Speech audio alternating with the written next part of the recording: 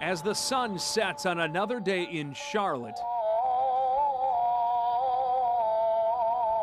it rises on a country of contrasts, on a city on the move. This is New Delhi, where 15 million people are trying to scratch out an existence. 8,000 miles from Charlotte, it is undeniably third world, where you find a street corner salesman trying to work a deal. Buy 5, get 1 free, this one. Where you find a 13-year-old, not in school, but hitting up tourists. What's your name? Nasima. Nasima. And it's where you find a toddler alone on a sidewalk, whose picture you'll never forget. But not far from the smog, the poverty, the chaos, you'll also find things that look American, including quite possibly your job in one of these office towers bearing names you know. This is Gurugram, a place brimming with young, educated professionals capitalizing on an expanding global economy. What's up? To them, outsourcing means incoming. But is it easier to find a job now than it was? Now it's pretty easy. Now it's pretty easy. We walked up to one of those office towers and struck up a conversation with AJ Taegi. He's an accountant doing tax work for foreign companies. What about those who are the critics who will say they're not paying you what they should be paying you for these big global companies? It's not as compared to the Australian, American US worker. US worker would be getting pretty much maybe 4 times than us, but it's a job satisfaction here. Do you think it'll keep improving though? It'll keep improving. I think these companies are putting in a lot of hard work towards developing new talent. Developing new talent in a lot of new career fields. All right, so just give me a moment to pull up your account. You've heard about Indian call centers, but here you'll also find those doing human resource work, budget analysis, even X-ray interpretation. May I have your first and last name, please? They work for BPOs, which stands for Business Process Outsourcing. The result? Something else we see in America: consumerism on full display in modern upscale shopping malls. I suppose those centers, have they been good for business? But is that yes? Definitely, yes. Definitely. This is Metropolitan Mall, Gurgram's Concord Mills.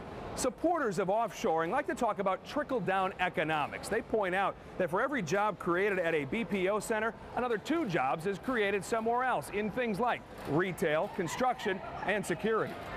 Inside these malls, you'll find more names you recognize and the age group you'd expect, complete with a little American-like parental defiance. My father is not happy. Why is he not happy? Yeah. What did he want you to do? Because he is well educated. Turns out this young man is going to school, readying himself for a BPO job. His father, though, wants him to stay in college longer for a chance at an even better career. Is he getting over it? Yeah. Clearly, the lure of job and cash is strong. It's working out for AJ Taegi. Well, I'm married, I have a daughter, and I have my own house and my own car. So you've been able to sort of live out your dreams? Yeah, now a few dreams, you do bring your dreams back to you yourself. You accomplished quite a lot. That's good. The question, did it come at the expense of the American dream?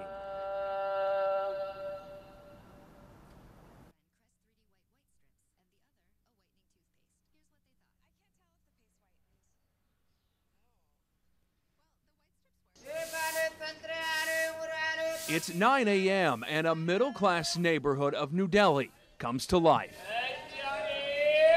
It's the kind of neighborhood that's become home to a growing number of young IT workers.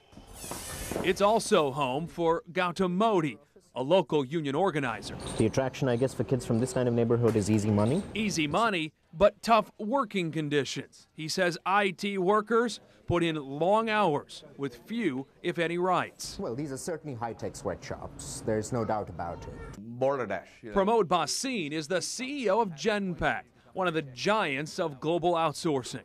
Please come. I'm happy for anybody to come in and check what we do and how we do it. So we did. We found worker after worker with noses in computer screens. Seems you have no shortage of work. Not at all. 24/7. And it's clear productivity is paramount. Color-coded score sheets sit at the end of each row grading progress, leadership, but also the level of fun. So somebody has turned it red. Red will get you a visit from a team leader. Genpact calls it people management.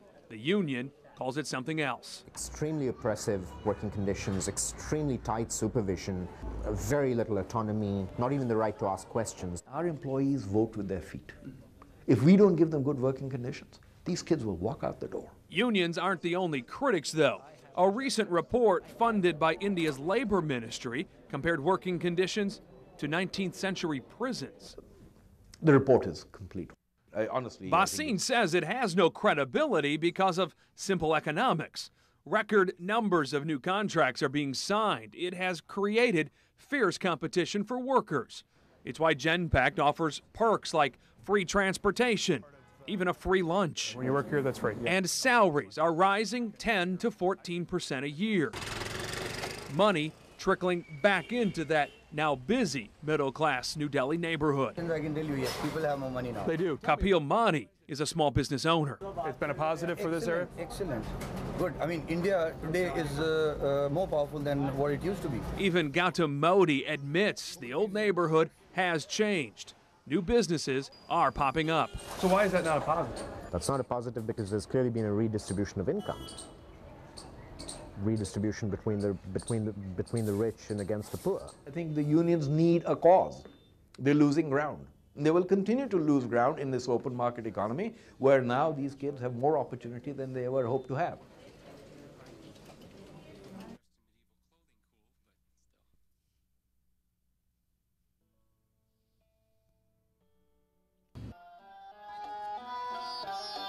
Depending on your point of view, this is the sight, these are the faces of either your competition or your partners in a changing global economy. I remember thinking, when we first started this, saying, if we get to 1,000 people, that'll be fabulous. Pramod Bhasin is the CEO of Genpact, a giant in global outsourcing, a company recently hired by Wachovia that in just 10 years has grown to 22,000 employees. How many will we have by the end of this year? 25,000. And the next year after that? 30. You expect that continued pace of growth? Easy. Easy. Easy. It's great for Indians. What about Americans? The fact is, it does help American companies become much more competitive. The argument goes the cost savings realized in India allow companies to focus on growth areas back home. There's also improved efficiencies. When it's quitting time in the States, the work is handed off to India. Operations go 24 hours. It's why companies like Bank of America and Wachovia have called this win-win. Yet as we've been working on these stories for several months now, we have asked repeatedly for on-camera interviews to go in-depth about the offshoring of work. Both banks refused. Keith King, however, did talk to us. His company hires IT workers on a contract basis. Is any job in America safe anymore? Oh, I don't think so. We live in a free economy, so a person who has a job is not guaranteed to have a job for any period of time. But he says it's not all gloom and doom. So you feel there is opportunity in this line of work in this community? Oh, absolutely. IT is hot in the city right now. There are a lot of opportunities. The proof, he says, is on this board. So everything in white up there actually is an open position. The flow of jobs to India did create a glut of IT workers, but a shift is underway. There is work for those who are keeping up to date with the latest technology. I think being in this industry is a lot like swimming upstream. And the moment that a person who's swimming upstream stops paddling, they go backwards. And that can make you expendable in a hurry, especially in the global economy. I think this will be India's biggest industry at some point in time. An economy where others are more than willing to do your job. In Gurugram, India, Jamie Bowl, WBTV News 3.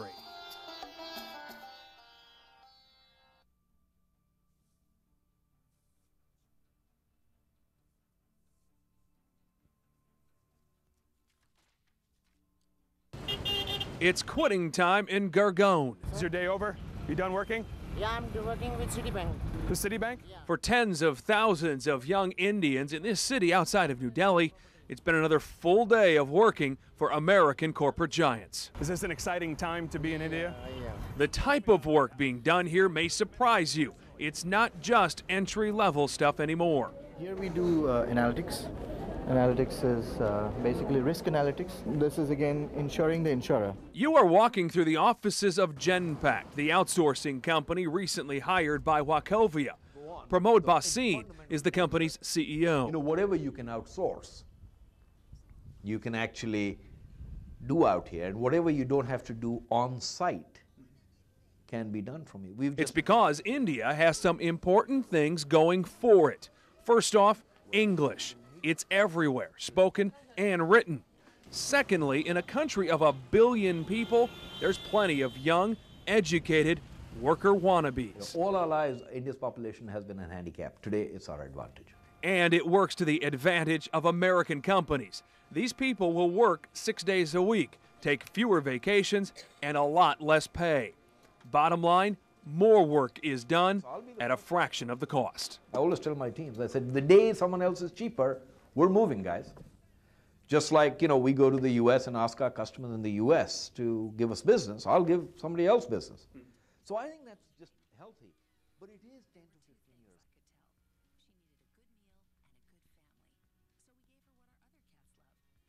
years. So give me an example of what kinds of work they're doing. This is the financial services. India is not just importing American jobs. India's young people prove it's also importing American culture. Troubling to fathers like Arun Color. Today, young youths are becoming as rude as, I'm very sorry to say, like the Americans. Color owns a small retail shop in the heart of New Delhi. His father opened it 70 years ago. His son, though, won't be following in the family business. He's taken an IT job. I feel this BOP or the IT industry is killing the younger generation. Color says his son, like many, works 13-hour days, pulling in about $20,000 a year. Good money in India. What do these young people do with their money? See, they booze it out. They go to the discos. They are also spending time and money in India's new shopping malls. And they're taking out loans for things like cars, a very foreign concept. In India, saving has always come first. As society has become more consumerist, where, you know, the kind of shoes you have, the number of shoes you have all matter. Gautam Modi is a union organizer in New Delhi. He says the cultural shift leaves IT workers desperate to hold on to their jobs. They know they're going to do them for the rest of their lives. They're wondering about how they can cope with such stressful conditions for an entire working life. It's that kind of stress that worries a parent. Is there any stopping it now, though? There's no stopping. No stopping. Stopping is not there. Reason is we want our country to grow, but grow in a proper manner. Not in an indecisive manner.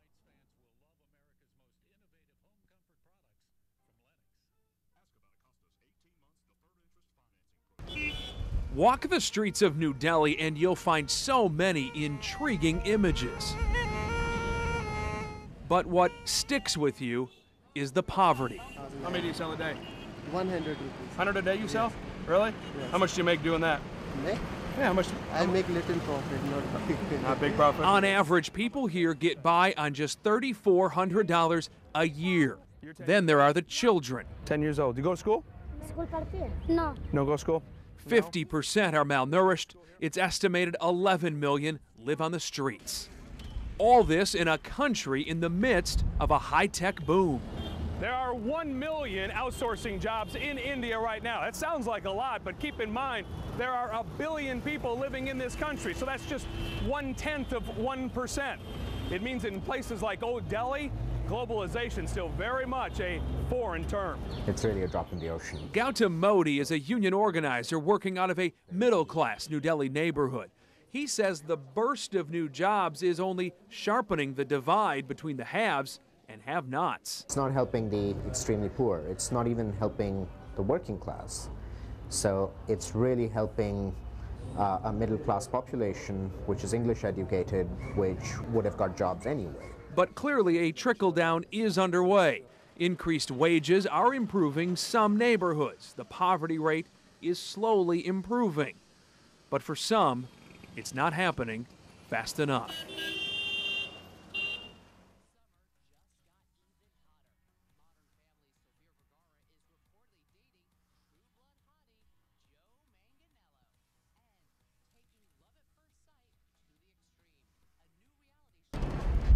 Rising up out of the dust of Gurugram, India, is an oasis of modern technology.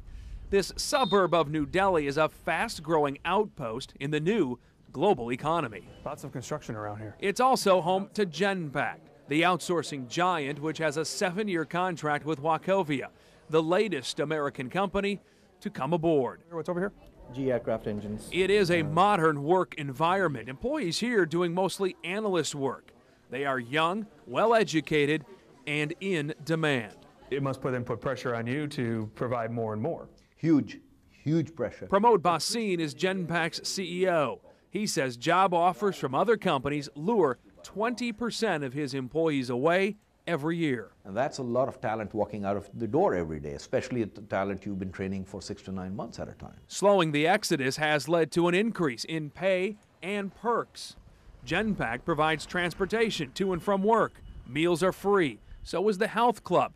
And there's even on-site medical care. How important is that? I mean, the morale. Yeah, it is very important here. The goal, Genpact says, is to make work as fun as possible. Yeah, these are the names of the training rooms. ABBA, Beatles, Sting, Rolling Stones. Important when trying to hire new people. But make no mistake, it is still a bottom-line business with rigorous demands. So you have to go through some interview process here? Just 2 more rounds to go. 2 more rounds. It's a business succeeding because it provides a product done cheaper. A lot of motivational things, I notice, you know. This way?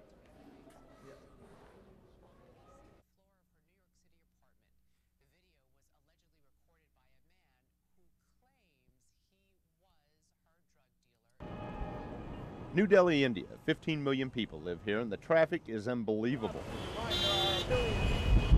Absolute chaos. Now, I'm sure there are rules, we just couldn't tell what they were.